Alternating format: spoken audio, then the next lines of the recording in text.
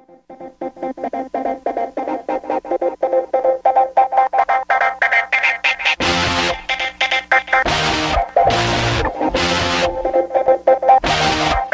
go.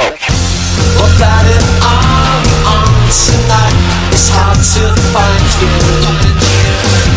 We're planning on today. I've never felt so far away.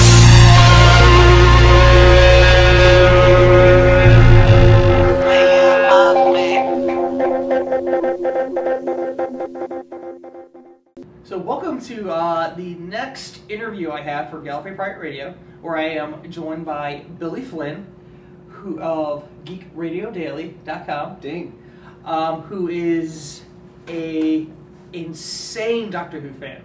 Okay. I'll give you that. Because you bring a passion to it that I don't always see. I mean, you're very passionate about it. I mean, the panels we've been on together, the episodes I've had you on, in the background where you can't be seen. I just need to hear me, that's all. Yeah, I mean, no, you bring a lot to it. I mean, you're probably about as passionate about Doctor Who as I am, in a lot of ways. It's huge. I mean, I'm from the 70s. So I do remember, for a very small amount of time, I remember a world before Star Wars, and then there was a world of Star Wars. Yes. So from then, of course, anything space or whatever I was into. You know, Battlestar Galactica, the original, of course. I'm watching it because I'm like, ba-doo, stuff, it's blowing up, it's awesome. In the 5th grade, I was in the 5th grade, living, outside of Goldsboro, North Carolina, and the local, in Raleigh, WPTF, the PBS station. PBS, of course. Yep, PBS, of course, and this is a huge deal. You know, one day, boom, there's this guy, and he's got this box, and it's a time machine, and he's got a robot dog, and this was awesome. I'm like, what the hell is this? And started watching. It was on every night, from Monday through Friday. Oh, you actually had it on at night. It was on Monday through Friday, 6 to 7, 2 episodes. Wow, and on that's awesome. Saturday, 4 episodes in a row. Yes. And this was crazy. It was insane. I instantaneously fell in love with this, and you know, Boo just devoured it. And of course, Tom Baker was my doctor because it was PBS. Well, when you said K9, right, I mean, right. It had to be Obvious. Yeah. You know, because that's what it was. Most American kids in the 80s, we got our Tom Baker first, so that's what it was. I've told you before, you've heard it. Yeah. When he died, when he regenerated, I had no idea, because there was no internet. I know. We knew nothing. I knew nothing about this show, and nobody knew. There was like one guy at school. Yeah. There's this one guy, Chris Humphreys. I still remember him, because he was the only other guy. He's like, yeah, Doctor Who. Yeah, man. Yeah. I'm like, well, yeah. He's like, what is this? He's like, yeah, he goes around, he shares vegetables. Yeah, this is cool. And then the day when he died, and he turns into Peter Davison, I was kind of horrified. I was like, what? And the next episode, there's this new guy, and they're still saying that it's him, and I'm like, no, it's not. And I got mad, and I stopped watching for a couple of months. I did. I shit you not. I was like, no, that was the guy. Blah blah blah. One random Saturday afternoon, flipping through stuff because there was not a lot of channels, kids. Yeah. Oh dear God, there's not a lot of channels. And then I was mesmerized because people was like, next Doctor Who, the 5 Doctors. I was about to ask you about the 5 Doctors. And I'm like, what? And so then I get to see everybody preceding Baker in a time loop, for the love of Jesus, and Davison, and I'm like, wow, wait, there's so much more about this that I just had no effing clue of. And, you know, I'm back into it. And occasionally they would show some of the older ones and stuff. But the important thing about Doctor Who and why I love it is because, you know, I call myself a geek. I'm a geek. Well, Jesus Christ, I'm dressed in steampunk right now. Yes, you are. Fantastic. I'm a geek primarily because of Doctor Who.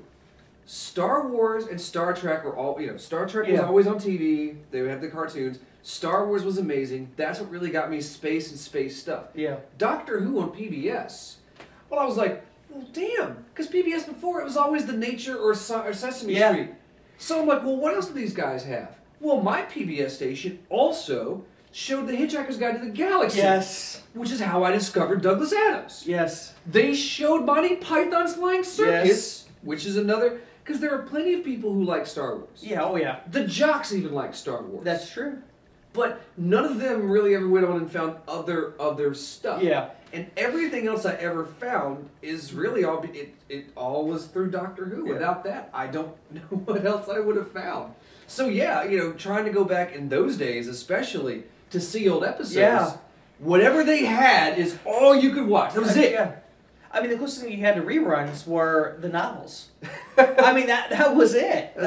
Or the video or the like 9th generation VHS before they started releasing them over here. I mean, it was tough to see the old stuff. And if you were lucky, you found somebody like, oh yeah, I saw and they would tell you about these episodes. You're like, oh my god, I would love to see that. Yeah. Like the Dalek invasion of Earth. I heard about it. Oh, and that's such an important Before episode. I ever saw it, I'm mesmerized. I'm like, ooh, in my mind, and I'm ooh, and I'm. Well, the Five Doctors, because when I was a kid, I didn't realize that opening shot with the first Doctor, Hartnell, he wasn't the same guy that we saw in the actual episode. I didn't put that together. Yeah, I didn't. I mean, I was really young. He looked enough. He was an old white guy. He looked. I know, and that speech he gave from Dalek Invasion of Earth. Yes. Yes, that's the last line he says to Susan before he leaves, and abandons her with some guy named David. I'm just gonna leave her behind. And it's awesome that it's come back though. That's the beautiful thing. Doctor was out there so long. The Fox TV movie. Yes. They said they're gonna do it, and what was it, 95, 96? Yeah. That was about the time of the 30th anniversary. Yep, just in time for that, and I'm like, okay, because Doctor Who, Fox, with Eric Roberts. Okay, why not? And it starts off so it's Sylvester McCoy's there. Yeah. There's the legitimacy. Yeah, that really blew me away when I saw that. He's sitting there, he's sipping, he's having tea, and he's coming back from the final battle with the Master. I'm like, I'm totally on board. I don't care what anybody else in the world is thinking. Right now, I'm so with this. And the Doctor's half human and stuff. Yeah, they retconned it later in the books and stuff. Thank God, because I never bought that. That I think it's the one that bothered me the most. But the funny thing about the TV movie was, do you know who the only person in that movie that was a fan of Doctor Who? Eric Roberts. Yes! Eric Roberts. He was the only one that was a fan of the show. I mean, McGann knew it, and, he knew Sylvester really well, so they were really happy to work together, but the only one that was actually a diehard fan was Eric Roberts. Which is hysterical, because Doctor Who fans completely blast Eric Roberts. But I'm like, what are you talking about? If he had the mustache, he would have been twirling it. Oh, he definitely. was chewing scenery like mad. Yeah. He was having fun. I mean, I'm glad I bought that not too long ago and rewatched it, and honestly, it's not a bad episode. It really isn't. It's just, it had been so long since we had anything Doctor Who. And Fox is gonna bring a bigger budget Doctor Who to TV? Jesus, okay. And it's not as bad as episode 1, but we couldn't have lived up to expectations. The interesting thing about that was, it was actually the second highest rated thing shown that night. It went up against the World Series. Yes. And that's the only thing, it would have had the top ratings if it wasn't for that. I thought that was pretty impressive, bringing this British property over, done by Fox, and it still hit number 2. Yeah. But nobody ever even mentions that fact. No. Everyone wants to say that it was a complete misfire and a complete travesty, complete waste of time. No, it wasn't. No. There was a lot of good stuff in there. Did it need some tweaking? Well, sure. Oh, of course. Does it? Yeah, exactly. What doesn't? And it's really interesting that Fox went on, especially right after that, to do these things like, they had all these TV shows, sci-fi, that they were going to do. They showed us TV movies. Like a White Dwarf was one that I don't even remember. I just remember that, what's-his-face from Eureka and the Brother Who Fell to Earth put on like these surgical gloves that could reach into people's bodies. That's all I remember about that damn thing, but it was supposed to be this other... Fox, oh god, was that really it? Was that where Fox and creative sci-fi really started? Yeah, I think so, because but of course, Fox, if they don't see a turnover right away in any of their sci-fi stuff, they cancel it. I mean, look what they did to Firefly. Oh god. God of mercy. So when Doctor Who comes back and we get the Eccleston stuff, I refuse to watch it on Sci-Fi because I'm not used to seeing my Doctor Who with commercials. I know! I'm sorry! It's just not done that way. No, that's not how it's done. It isn't. So, I got the special antenna going for those episodes. And, and for my wife, I'm like, oh my god, because My wife was not a geek when I met her. Really? She That was is really hard to believe. Not a geek when I met her. And her turning point was Lord of the Rings. Really? We're sitting in the frickin' Springfield Mall. Seriously. Springfield Mall food court watching mall TV. Yeah. And we're sitting there having some food, and the trailer comes on. And she's looking at this going, oh, I don't think so. I'm like, what do you mean? He's like, oh, no, I'm going to see that. Why? Well, that just looks too scary. I'm like, no, this is Lord of the Rings. No. That's funny. What do you mean? So I got her to go see the movie. Yeah. So we go see Fellowship. and there's the end of the movie, and there's Mordor in the distance. Yeah. And then the credits start rolling, and 3 people and her go, wait, what? And I'm like, I told you going in, this is a trilogy. Okay? I told you this is one story. So 2 days later, we went and bought all 3 books, and she had them read in a week. Wow. And boom. That after that, just, well, what other kind of stuff you got? Oh, well, there's this. Hell, after that, she even would willingly watch Mystery Science Theater 3000 occasionally. That's funny. And so the Doctor Who thing, I'm like, no, you're going to love this.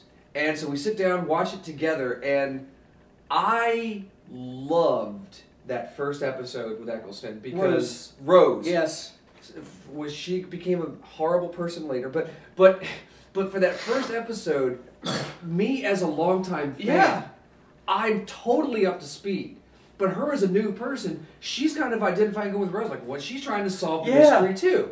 And I loved that. Yeah. I love that there's these internet people of all these that have seen this blue box and people with pictures and shit. And I was like, oh my god, I never thought of this. Of course people wouldn't start noticing this. Yeah.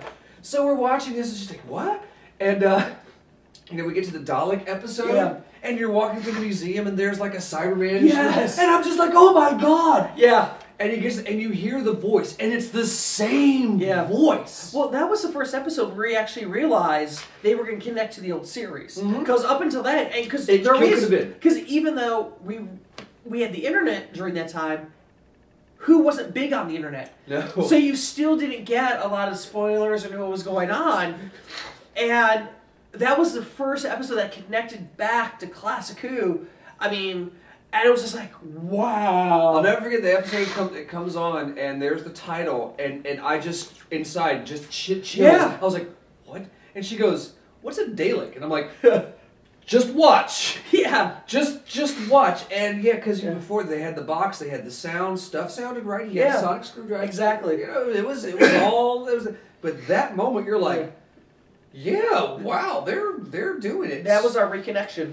And wow, it was a beautiful thing. And this whole time, first episode, she absolutely loved it. And like, thankfully, I had let the special antenna build up like 4 episodes. Yes. Like, okay, so now we're waiting and like, okay, no new Doctor Who, let's go. Click, get it. So, I thought it was really weird to see that they sort of did a year-long storyline when you found out that the Bad Wolf had actually been showing up. Oh my god, that was so brilliant. Right? You're like, what? Because wait, go back and watch. Is this bad? Didn't I see Bad Wolf on something last week? Yes. Okay. And then you had the silliness of the what is it? The awful show. You're fired. What is the quiz show? Oh, with Anne, what's her face? Weakest Link. Yeah, Weakest Link. Like, they still even made that work. Because when they shot Rose and she turned, I was like, whoa, what is that's going to happen? And then that season finale. Yeah. That season finale. Wow. I will never forget this. I'm sitting there, we're watching it, and the bells. Yeah. The cloister bells started going off. I love the cloister bells. And when that happened, I was like, oh. And she looks to me and goes, what? And I'm like, and I just looked and I went, I'm so sorry. Yes. I am so sorry. I had no idea. And she's like, what? And I'm like, just, let's just go. And then, and he says goodbye to her. She's like, what, is he dying or something? And I'm like, just keep watching. And then he does this transformation. Oh, I always wanted to be a ginger. And the show goes off, and she's just looking at me like, "What's going on? what is this?" I wish I could have seen that. And this is when I'm like, "Well, how much do you want to know?" And she's like, "Well, I guess a lot. Let's find out." And now the internet has so much information, so I'm like, "Let me show you something." Yeah. Let me remind you, the Doctor Who's been on since the '60s, and that 8 other people have played him. Let me show you. Yes. Blamp. And she's like, what? Like, yeah, these guys are all the same person. Well, they're younger, older, sure, but they're the same guy. Yeah. Here's the deal. He's a Time Lord. And the best way to keep this story going is have him regenerate. He's still the same guy. He's a little different. Yes. But it's the same guy. It's just like, what? And it's hysterical because at first, the first Tenet episode, which had very little of Tenet in it. Which was the Christmas special. She really wasn't impressed with Tenet. Yeah, I agree. Right? I totally agree. But, it didn't take that many episodes afterwards. She's like, oh, she's totally in love with David Tennant. And here, where David Tennant broke a cardinal Doctor Who rule. Your first Doctor is your Doctor. Except for people that started with Christopher Eccleston. Yes! I fucking hate that. I hate that Christopher Eccleston gets the short shaft on all of this. It bugs the hell out of me. Flashing forward just a little bit, though. Yeah. My mom, 4 years ago or so, my mom was in the hospital. Yeah. Big thing, so I'm at home. It's my dad and I were there. Sitting on the computer desk, my dad has a stack of the Christopher Eccleston season of Doctor Who. And I'm like, what are you doing with this? And my dad's like, a friend of mine at work gave it to me. I'm like, yeah, but what are you doing with it? Like, what do you mean? I'm like, it's Doctor Who. He's like, yeah. I'm like, you watch Doctor Who? He goes, I watched it with you when you watched it. I'm like, I didn't know you were paying attention to it. That's awesome. So my dad, without my intervention at all, sought out Doctor Who from somebody else because there's this guy. I remember that. My son used to watch that. So I got to watch Rose with him, and after the first episode, I'm like, what do you think? He's like, well, he reminds me of the guy that I used to watch.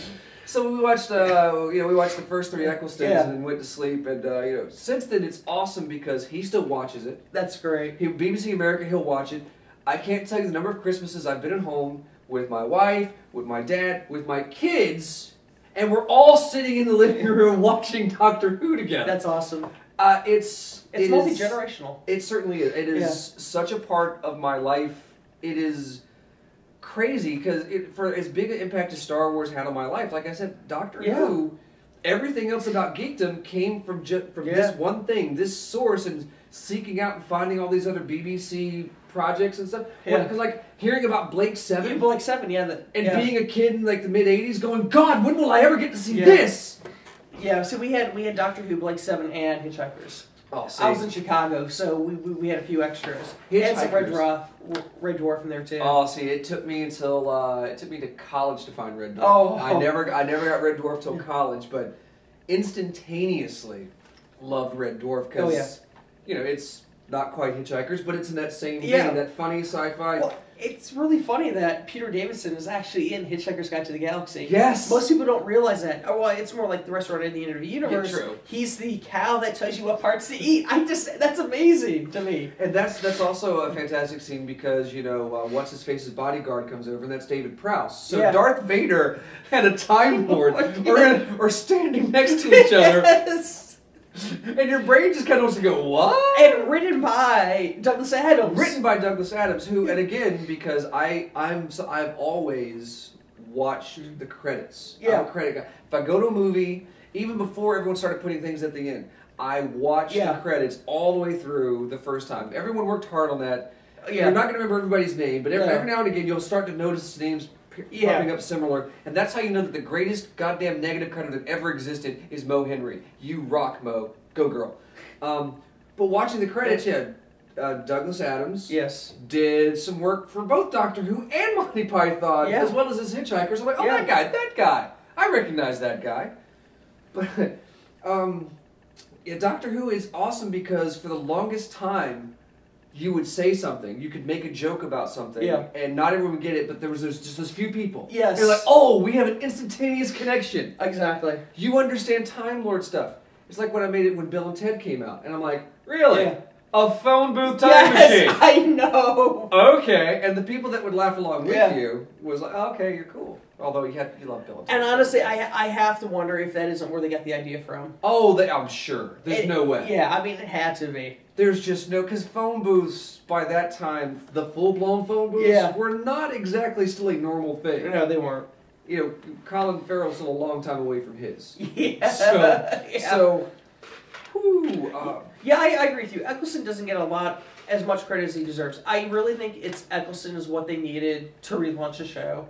I think Tennant is what they needed to carry it on and, make it hip and cool. Exactly. And then Smith just fucking took it and ran with it. God, do I love Matt Smith. I'll say this. Not every Doctor has to be sold on the first episode when they regenerate. Like, Tennant didn't. But by the end of that first Matt Smith episode, when, he questions the Atroxes, and he's like... Is this planet protected? Yes.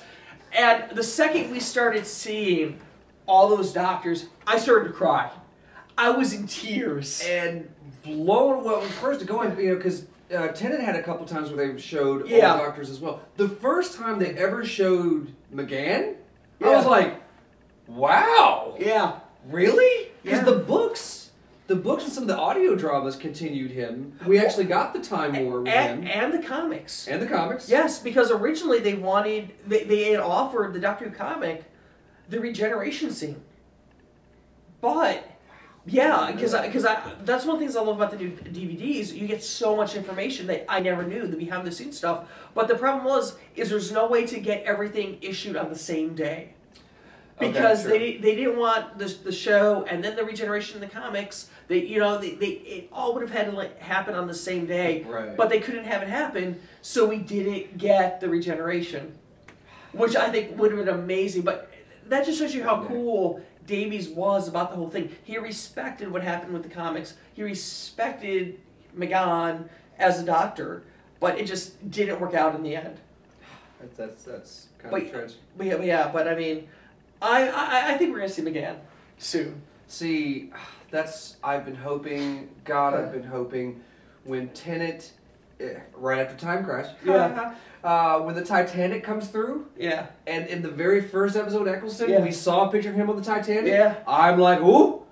And there was this rumor about the two Doctors, and then we got the Time Crash little 5-minute, which was awesome! Oh, because for me, Peter Davison is my Doctor. Okay. So, and I actually had a chance to meet him, and I was absolutely speechless. It's one of the few times I could barely talk to somebody because I was just so speechless. But yeah, I mean, of course, again, Moffat writing that, who I think is just an absolute genius. And I'm like, he's the one handling the 50th anniversary, and not Davies. Yeah. See, Davies, great. As long as he was only writing, one episode. Yes. His two-parters. The first, I could never figure out why is the first episode this amazing thing, and then the second episode is okay. Yeah. Why I can write the cliffhanger great, but I just don't know where to go from. I mean, I think my favorite thing about that second episode with Eccleston were the tree people. I think they were absolutely phenomenal. I hated Cassandra. She annoyed the piss out of me. And although it was great, I think that year was like my first Dragon Con, and someone was walking around. Yes, I know exactly what you're talking about. With the Cassandra and the whole thing spritzing her. Yes. Like that. They were awesome. I remember that year very well. And again, for Eccleston, give Eccleston the love. Oh, well, he wasn't as funny, and he was okay. The man who had been traveling for hundreds of years by himself after his race had been obliterated, and he regenerated. Yes. So yeah, he was a downer. He needed he'd been without a companion. But honestly, I don't really see him. To me, he really channeled a lot of Tom Baker in his performance. Yes. I mean, hands down. I mean, he reminded me so much of Baker, and I loved it. I mean, he could be funny, he could be serious. I mean, he could turn on a dime with his performance, because you saw that a lot with Dial-Up. I mean, one second he's just like, wiggly-eared, all happy, then the next it's like, you're a monster. I think what a lot of people don't get is the few times where they had him sort of talk, the kind of where he got to go, I guess, emo, if you want to go there. Yeah. You could see that he's like, oh, dude's been through some pain. And I guess people don't want to associate the Doctor with that, because they see him as this lighthearted haha, but the man has had to make some hard decisions over how many hundreds of thousands of years? He rewrote his own granddaughter's history. I mean, people forget about that. And if you look at Sylvester McCoy, They really brought some dark things into him. Okay, everyone just, no, but it's a kid show. It's not that dark. No! Kids stuff is always dark and deadly and dirty, and that's why kids love that shit. Yeah, I mean, that's the reason why people hid behind the stuff with the dialects. They don't have to go for the gore factor with Doctor Who. They just are able to pull that visceral fear out of you. Look at the silence. Look at the weeping angels. The most harmless things. Matt Smith's got to say it better than anyone else. What's the most horrifying place in the universe? A child's bedroom. Exactly. Right? Yes. I mean, that's the goodness right there. So it's wow. It's such a part of my life. It's so weird. I had flinchers after the first season with Eccleston. Yeah. I'm like, okay, you really want to see how this started? I can show you. Yeah. But you have to understand, it's not going to be the same. Yeah. Oh, definitely. And we watched the first Hartnell episode. Now, did you watch the pilot or did you watch the first episode? Let me think of what it exactly was. It's probably the first episode because it's the one with the school teachers and Susan. Well, that's the weird thing about the first episode. It was unheard of to get a second chance to film a pilot. The pilot is so bad. It really is. I mean, the pilot episode is so bad. Doors weren't shutting right. They would fly back open. I mean, Sidney had so many issues with it. He said, you're going to take what little money you have left over. We're going to reshoot this. And what they came out with was so much better than that pilot. It's absolutely amazing compared to the pilot they shot. Because the pilot is atrociously bad, but what they actually did for the first episode is absolutely amazing. So, she wasn't ready for that. She wasn't ready. A lot of people The aren't. Hartnell stuff is the most difficult stuff to go through, because that's back when it still was the kid show, when definitely. When it was the Young Indiana Jones Chronicles, and we're just hiding the education in plain sight. Yeah. But hey, kids, look, Aztecs. What I like to tell a lot of people, because they don't realize it, this show aired the day after the Kennedy assassination. Most people don't realize how historic, and sometimes I put in that perspective, they're like, wow, it has been around a long time. And now we're up to 50 years. 50 years of Doctor Who. And I gotta say, not only did we lose our fandom for a while, we got it back, and we got it back with a fucking vengeance. It's incredible. But the beautiful thing, even when it was gone, all the geeks out there, Tom Baker appeared in The Simpsons 2 or 3 times as a little throwaway character that I got to laugh my ass off at. Yeah. And I remember her going, what? I'm like, you wouldn't get that. You know the one place that just caught me off guard, I was not expecting a Doctor Who reference? The first Space Jam's movie. The aliens in the thing are in the trench coat, but they're wearing the scarf. I'm like, Doctor Who! I mean, I was in theater. I don't know why I saw this in theaters. Maybe it was because my sister or I saw it because with school or something. But I was like, it's the scarf! It's the scarf! Harry Potter, and it's so funny that you had that shirt on earlier. Yeah. But Harry Potter, when it starts to get big, I'm like, why the hell is he wearing Tom Baker's scarf? Yeah. I'm like, what? And she's like, whose? I'm like, I don't know. It's so great now. It's so funny to say that she's more of a geek now, because we can go back and watch things, and she'll see the jokes that were there that she had no idea were there before. Because do you watch Young Justice? Oh, I love... Yes, I posted... When I saw that episode, I was like, the first thing I did was I stopped watching the episode, I screen capped it, and posted it on the Gallifrey Pirate Radio website and Facebook page, because I could not believe... There's a TARDIS! There's a blatant TARDIS in the freaking show. I was just like, I can't believe it. And then I get all these people commenting, I can't believe they just went there. It was brilliant. Right? Because you have to. That was really something beautiful. Well, I'm also glad that the BBC finally realizes they're fans in America. Thank you for understanding that. Because for the longest time they would not let Tennant fly over here for conventions or anything, because they worried the plane was going to crash and he would die. They would have no backup plan. But now they're filming episodes here. They're bringing Matt and the companions over. That's going to be awesome. Yeah. They're going to be in Central Park. I mean, they're bringing them over like 2-3 times a year now, because they realize, but BBC, I want my freaking Easter candy. They have some of the best Doctor Who Easter candy over there. They've got some great stuff that, We would die for BBC. Sell us your stuff, I mean, please. I want to give you money. Yes, I give you money on DVDs and DVD box sets and imports. I just want to give it to you directly. I even record the show off of BBC America now just because I'm saying thank you for bringing it over. Yes. For the love of God. And I'm glad they're actually airing the British versions of the show because when it was on Sci-Fi, they were doing American edits. Yes. It's like the same one with Weakest Link.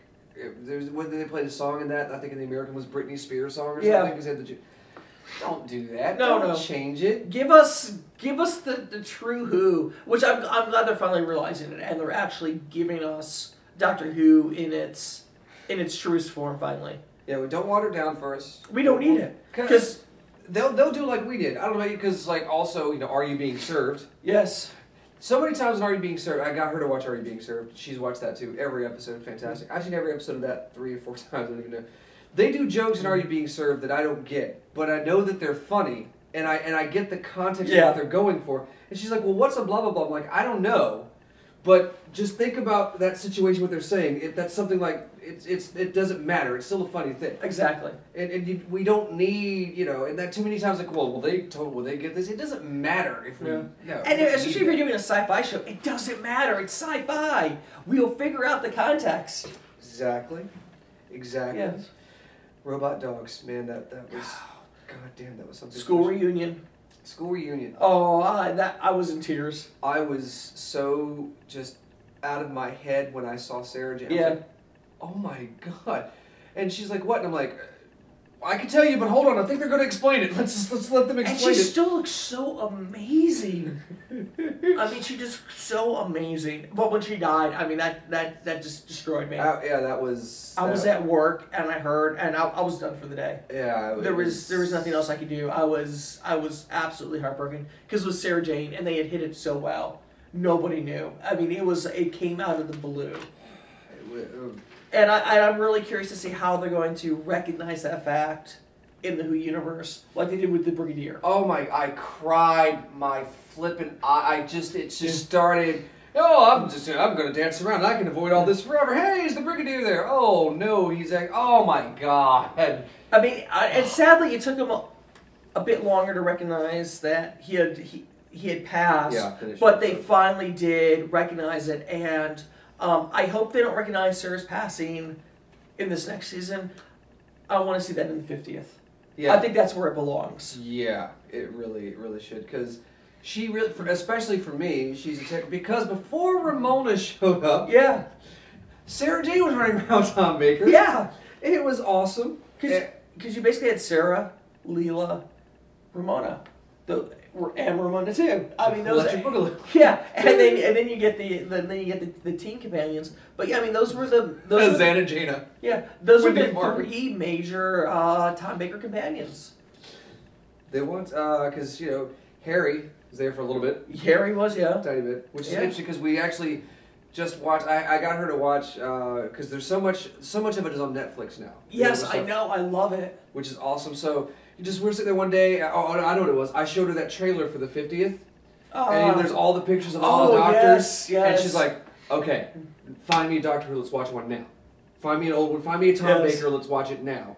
And I was like, "Okay, I know what to do." So we loaded up the Ark in Space. Nice. Good time, good choice. Yes. And there's Harry. He's like, "Who's this guy?" I was like, "It's cool."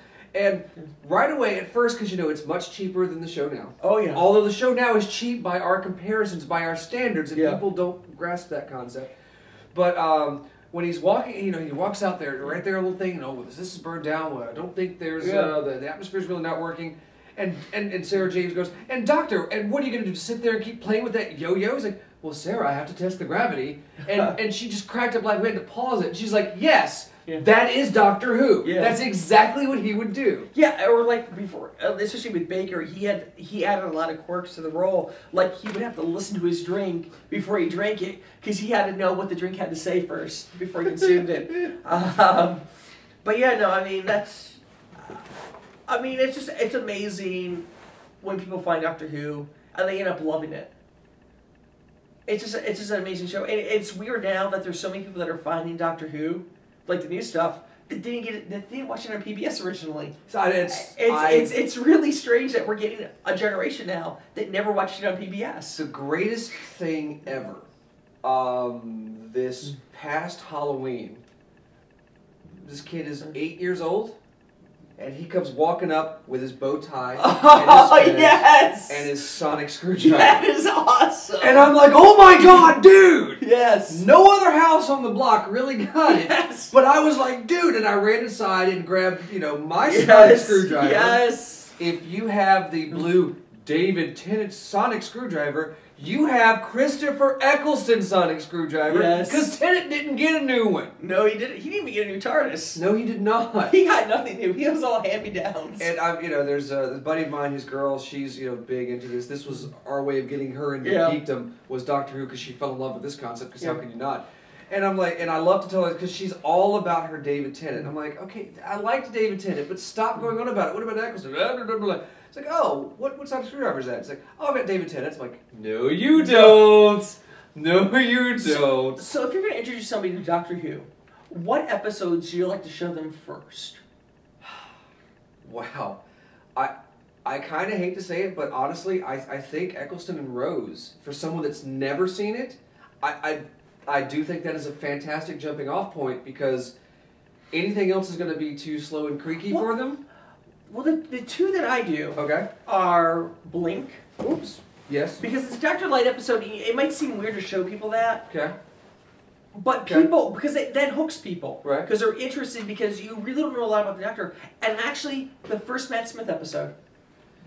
The first Matt Smith episode, it probably is a very good way to do that instead. Those are the two that I like to show. Because, I don't know, something with the Eccleston stuff,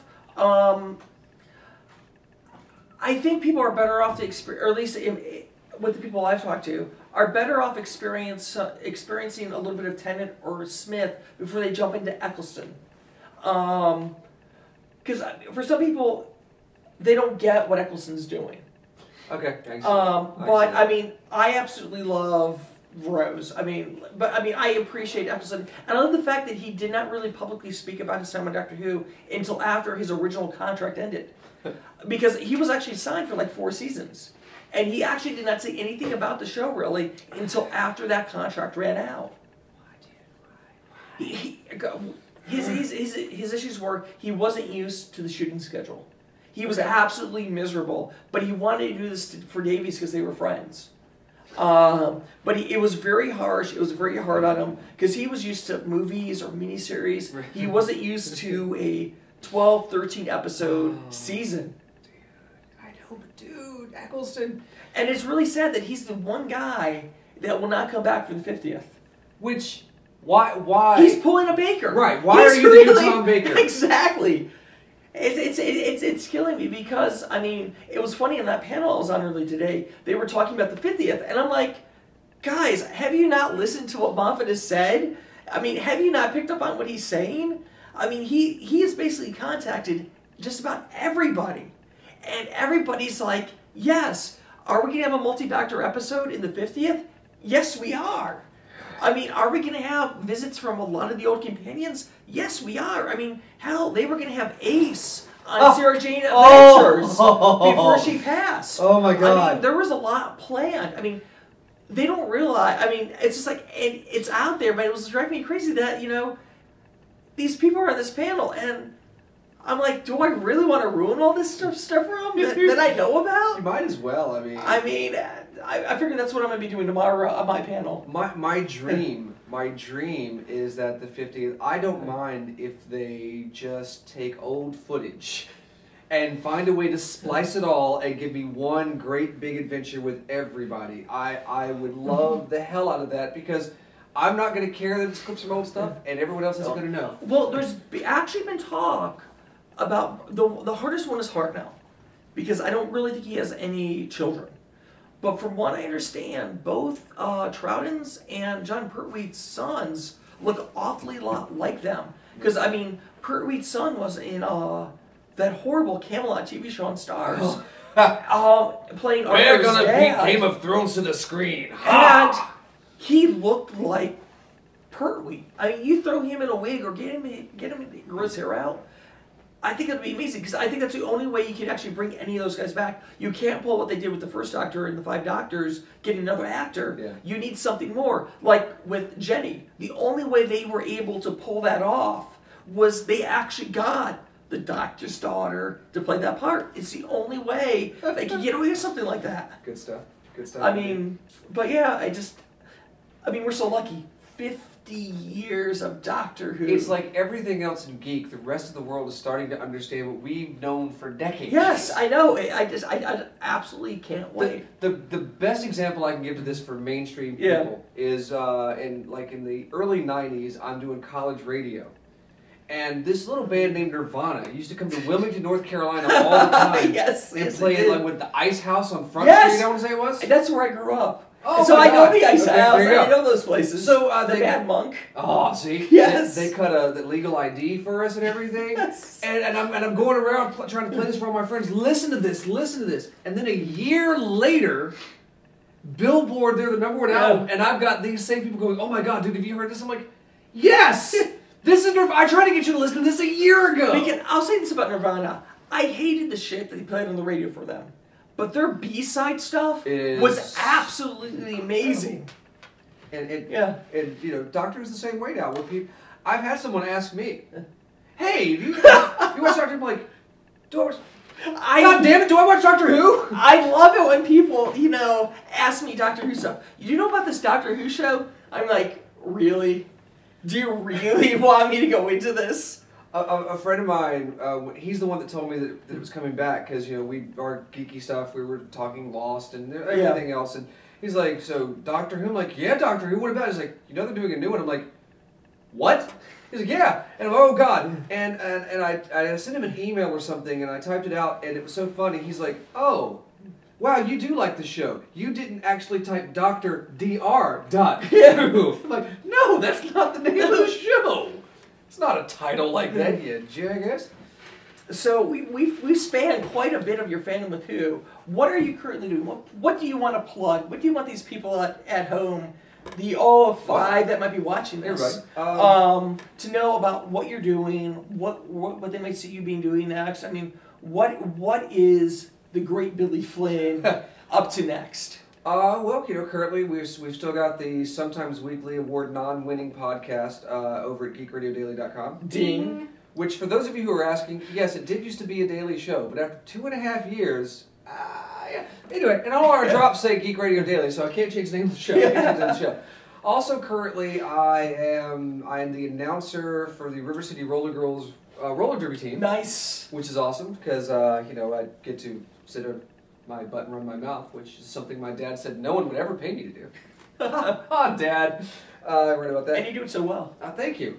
You can also find me over at Sci-Fi Audio. That's PSI, Sci-Fi Audio. See what they did there? Yes, I do. They have quite a few comedic shows. I got to play a Ferengi game show host one time. I can see that. That's good times indeed. I can see that. But there's also a regular series on there, Star Trek Miami. Yeah. It is a Star Trek series that is somewhat comedical, but it's not this over the top. It is a Star Trek vessel. And I am Captain Everett of the USS Tim. And we are the ship, as I like to say, that there were a lot of ships they could have sent out there to do that, but we were the closest ones, so they thought we were the best for the job. It's that kind of ship. Yeah. It's the ship that no one's going to miss. And I get to I like to call him a smart Zap Brannigan. Nice. Because he's not dumb. He does care about his crew. But when he's giving those captain's logs, yes, he's really playing it up, that little moment. Yeah. And I'm going to go and say maybe a little more Picardish in the fact that he'll let other people, for instance, our Halloween episode, in which we learned the horrible truth of the secret of candy corn, of the origins of candy corn. Really? Oh, it's a horrible thing. We're on the space station. So we've got this candy corn weirdness, we've got some spectral ghost anomaly kind of things as well. So I'm talking to my crew and I'm like, okay, I need you to go down into the hold and investigate the candy corn thing, see if there's any word about where this stuff has gone, find something. I need you to go upstairs and see about this whole ghostly apparition thing, we're going to find that out. Dr. Handy and I are going to be at the bar. It's a good plan. I like that plan. Actually, that's a great plan. It's a good plan. Yes. And we just did, depending on when you see this, our latest episode, our Mirror Universe episode, is coming out very, very shortly. And I'm going to get the title of this wrong, but there's too many Davids in my life. There's too many Daves. There's lots of Daves. Dave writes this, and this is called, I want to say it's called Through the Parallel Looking Glass Mirror Darkly is the name of this episode. Oh my which God. is every Trek mirror episode title meshed together. With a little bit of Alice in Wonderland in there. Just a little tiny bit Yes. of thing there. So that I'm actually going out in the world and doing some real acting because since I'm no longer a full-time radio guy, hey, anyone need a radio professional? I'm filling my time working part-time at a radio station, and I've been actually doing some acting gigs. 3 weeks ago I was in a play. Nice. 2 weeks ago I got to play a guy in a corporate training video. Oh, nice. About racism. Hey kids. Which was fun. Were you the black guy? I was not. It was weird. The guy, he's like, the director's like, I know these things can be boring, but she has a way of making them actually interesting and different. And I'm like, okay, dude, whatever. But as it turns out, there is a white supervisor guy who's ignorantly racist. He says things like, hey, come here, boy, without realizing you're talking to a black guy. Or he says something like, wow, you're pretty fast. You must have played football in high school. Just shit like that. But there's two black guys actually, and this guy is the new black guy to the workplace, and the other black guy who's there, the new black guy like reads books, and is a little more whatever, and so the other black guy doesn't like him, so he's the one that actually has the problem with him. Wow. Yeah, and I'm like, and this is for a corporate training video that no one's ever going to see, and it's got a lot more thought into it than many things I have seen. Yes. Wow. So, acting, freelance, audio editing, trying to catch everybody up on Mr. Adventures since we're behind. Yes, Mr. Adventure. But we're going to catch up on that. I'm excited. Yes, we are. Yeah. Yes, we are. I've got there's an episode I think ready to release on my laptop, which really is back at my house right now. I'm excited. Oh, God. Okay. Wow. Well, that's a good thing because I hear like maybe a Mr. Adventure book's coming out about the same time. Really? Yes, really. Wow, it's corporate synergy. Exactly. I know that's pretty amazing. So other than that, I might have to actually break down and buy a PlayStation 3. You don't have a PlayStation 3? No, I don't. Really? Yes. I'm shocked. I had a PlayStation. I didn't. The PlayStation 2. Wow. Do you want this story? Yes. Okay. Yeah. The Dreamcast by Sega. Oh, I love the Dreamcast. Was the first video game system we had where the games looked better than they did in the arcade. Yes. Because Soul Calibur, I was like, what? And I went to the arcade the next day because I'm like, and I'm looking, I'm like, oh my God, it doesn't look as good. Oh, but Crazy Taxi runs faster on the Dreamcast. Yes. So I was working at Circuit City at the time, and our Sony rep comes in and slaps down the spec sheet for the PlayStation 2. Yeah. And I'm looking at this sheet, and I'm like, wait. No. The core processor is still the same processor from the PlayStation originally? Yeah. That means... So you've got a processor handling graphics, a processor handling sound. This is the Sega Saturn, is what this is. And Sega learned from that. Yeah. And they told everybody, don't buy this, wait for us, because we're PlayStation. And it comes out, and it wasn't that impressive a system. And it took a year for good games to happen. Yeah, because they decided not to program in C. That was a great thing about the original PlayStation, because I actually worked at Babbage's. See? So that was back when they actually sold productivity software and we had to wear ties and everything. It's like the PlayStation was genius because everything was written in C. Everybody could program for it. And then PlayStation 2, they were like, let's throw that out the window and use this proprietary programming language. And what's even better is, they're out, and then Xbox goes to come out. And I'm like, I'm not doing this until I went to one of these Xbox training events in Circuit City and got to play 5 minutes of Halo and went, oh, no, I kind of want one of these. And so, much like my beloved Dreamcast, it had a modem built in, broadband, built in. It had a hard drive, which my Dreamcast had the lovely VMUs with the screen. Yes. And right at the same month it's coming out, the PlayStation 2 was going to be releasing their broadband modem adapter and their hard drive, which now made the PlayStation 2 cost more than the Xbox did that came with all of that. Yes. And I'll never forget, Tony Hawk had an online game that came out, and there was no modem to buy because they pulled it for a year because they didn't care. They didn't care anymore. No, they didn't. And so the PlayStation 3, it was like, to me, it was the same kind of crap, and it was really just used to sell Blu-ray. Blu-ray didn't win. It didn't win. HD DVD would have won. It would have won. But when you've got a motion picture company, you've got an electronics company, you've got a video game company, and you can tie all of it in, God, that's bullshit, man. That was bullshit. But that's what sold me on the PlayStation 3 was the Blu-ray. See, no. At that point, I was like, no. Well, Sony. I had waited a while because I want to see who was going to win the HD DVD or the Blu-ray. You have to admit, and I waited. You have to admit that in my right mind of thinking, Sony wasn't going to win because they've never won a format war. How do you like your beta and high 8, kids? So I don't have a PlayStation 3 because Xbox 360. I don't care what you say about Xbox Live. It runs, it works, and paying $50 a year for it's fine. $100 for 4 people is even better. Look into it, kids. It's great stuff. But I will have to get a PlayStation 3 because they're making a Doctor Who game. Yes, I cannot wait for that to come out. The Eternity Clock. Yes, which actually has already been pushed back. Which, strangely enough, you know who's helping make that game? Who would that be? Sega. What? Yes, Sega is helping make that game. Damn you, Sony! I mean, because you brought up, Dreamcast. I can't only, yeah. That's just really funny.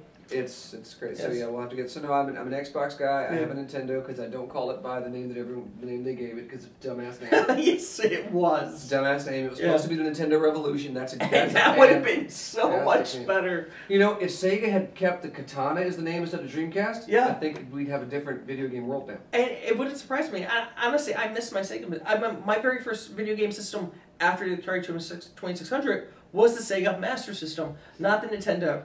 Okay. My brother had the Master System and I had the NES. I had the Master System and I played Phantasy Star and that game was just, that's what Soviet role-playing games. And those are my favorite to this day. NES, Dragon Quest for me. And Final Fantasy. And my brother got Final Fantasy. Yes. And if he hasn't thrown it away, I think he still has the original cartridge and I think he still has the world map. And I'm like, dude, I told him 5-6 years ago when I saw, I was like, dude, lock this up somewhere. That's going to pay for a kid's college someday, because Jesus, people love that stuff. So, we have, I think this is one of our longest interviews. Oh. Do you have anything else to say so we can get back and partying? Because we are actually at RavenCon. We are. And we are killing good partying time right now.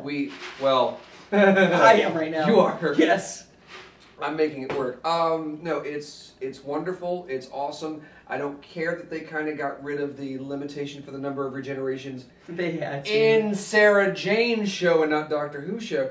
I don't know if people even who started watching with Eccleston, if they even know of that. Unless they've been told by someone. I don't really think they do because it's never really been brought up in New Who. No. It really hasn't. Not until that Sarah Jane episode. It really hasn't. And honestly, the Doctor has already broken that rule. Because if you look at the Brains of Mobius, you see like 5 different regenerations in that episode alone. Well, if it was, yes, no, yeah, but it doesn't matter because the 5 Doctors say they blatantly say, "Oh, Master, if you help the Doctor, we'll restore your regenerations." So there it is. Exactly. So, but I think it's going to be there for a while. I'm going to be sad when Moffat leaves. Whoever comes in, no matter how good they are, I'm going to be sad because Davies, thank you for bringing it back. Yeah. But one of the episodes we know and love the most from your run, Moffat and Cornell. Girl with the Fireplace is a fantastic episode to introduce people to as well. Oh, exactly. I agree. That'll make them just go, whoa, what? Yeah, because honestly, I was really wondering what they were going to do after school reunion, and holy shit, they brought it. And you know she's coming back. Really? The actress that played Madame the Pompadour is coming back, but nobody knows who she's playing. I mean, there's a chance she might be playing Madame de Pompadour again. See, and that would be awesome. And there's other, what I'm hoping that we will see. Of course, we want the big, huge crossover. Yes. Of course, we want a multi-Doctor episode. But I'd like to know some other things like, hey, does Timothy Dalton really have a speech impediment that makes him spit a lot like that? I want to know this. I want to know, was that the Doctor's wife, mom? Who? I mean, you said all this stuff. Oh God, there's so many. There's so many things just hanging out there. I don't think they're ever going to touch who that was, because that was Davies, and not Moffat. See, and that's because I mean I've heard everything from Susan to Donna to Ramona to the Doctor's mother. I totally thought Susan right away was my first thought on that, and I'm going to stick with that because Davies isn't going to come back to tell me different. No, we'll never find out who that was, and I'm perfectly fine with that. Do you think we'll ever get to see the Doctor's daughter again? Is she going to get a show? Yes, actually, I don't know if she's going to get a show, but the reason why we haven't seen her yet was the pregnancy. Right. Because Moffat was the one that stopped her death. Because in the original script, she dies. That Davies had, but Moffat was like, no, I want her. So that's the reason why she regenerated into herself, because that's, I guess, the way she's going to regenerate. She has, 13 lives or whatever they're going to give her. But, yeah, no, she is, she's still around because of Moffat. So at the very least, we're going to see her in the 50th. But you know the weird thing about that? That says that sure, they have control over their regeneration somewhat, which means Peter Davison willingly chose to be Colin Baker. Yes. And I don't think anyone would. Well, no, I mean... I'm sorry, Colin, we love you. They actually did say that. I mean, they do have, like, Ramona chose to look like Ramona, too. And she wasn't even dying. She just chose to regenerate into that. And yet, both Tennant and Smith have been surprised to learn that they're still not gingers. Because I think the Doctor just leaves the ram chance. What happened? Let's see. Exactly. Let's see what happens. I think that's the way they handle the regenerations. They're just... by the fly, because the only Doctor that was actually ever concerned about what he was going to turn into was the second Doctor. When they were giving him his choices. No, that one's too old, that one's too ugly, that one has a big nose, I do not want that. But yeah, I mean, that's the only Doctor that's ever been concerned about his regeneration. The rest have just been like, whatever. Obviously, we love.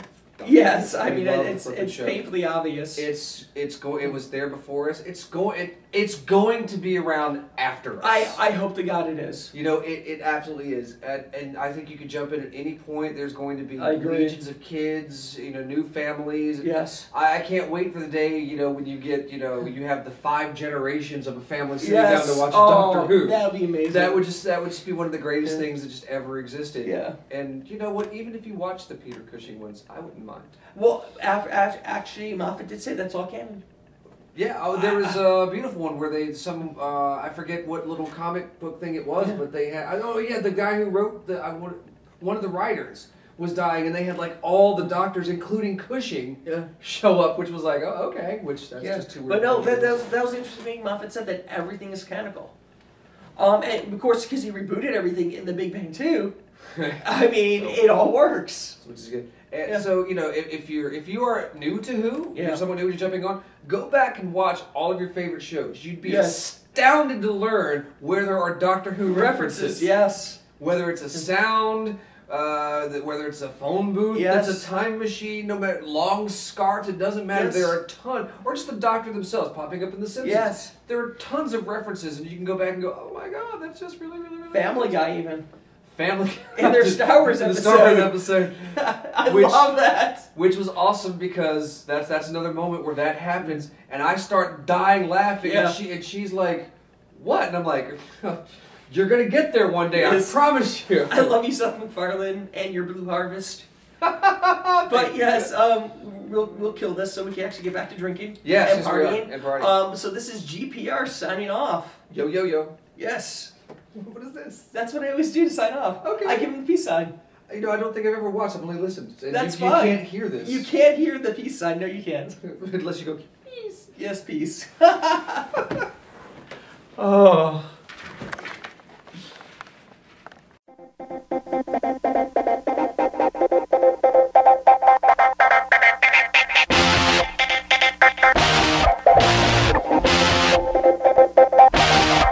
Let's go. We're planning on tonight. It's hard to find you. We're planning on today. I've never felt so far away.